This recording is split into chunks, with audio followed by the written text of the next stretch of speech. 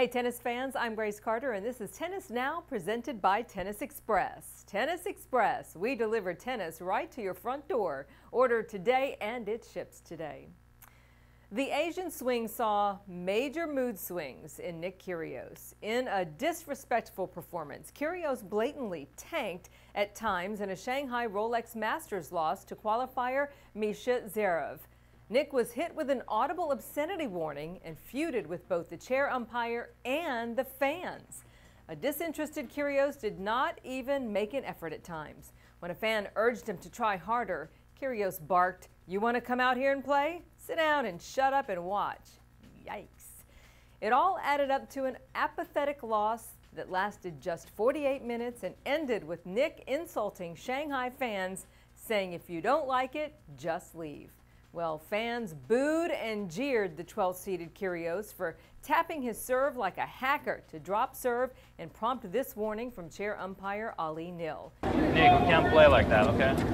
Nick wasn't exactly contrite after that mess as he continued to lash out at the fans. I'm what? What does that even mean? I'm good because I'm good at hitting a tennis ball at the net, like, big deal. Like, I don't owe him anything. Like, it's my choice. If you don't like it, I don't ask you to come watch. Just leave. If you're so good at giving advice and so good at tennis, why aren't you as good as me? Why aren't you on the tour? The ATP, though, struck back, hitting Kyrgios with a $16,500 fine for violating the ATP Code of Conduct. The ATP fined Kyrgios the maximum of $10,000 for lack of best efforts, $5,000 for verbal abuse of a spectator, and $1,500 for unsportsmanlike conduct. As we tape today's news, Nick had avoided a suspension.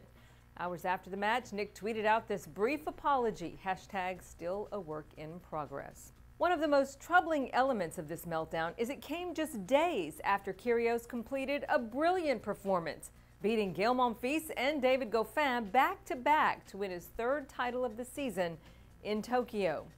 Asked his reaction, world number one Novak Djokovic said that Kyrgios is one of the greatest talents in the game, but he says the 21-year-old Aussie has some life lessons to learn.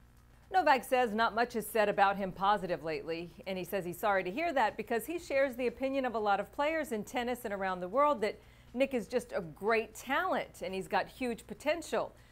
Novak says he's been doing well, and you've got to give him credit for that, but on the other hand, he obviously has some life lessons to learn. He's still relatively young, so hopefully that will happen. In 2016, Kyrgios has posted a career-best 39 wins, captured 3 titles, and reached his career-high rank of number 14.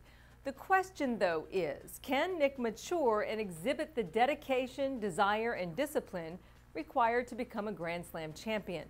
Or will the self-destructive Nick continue to be his own worst enemy and implode in pathetic performances?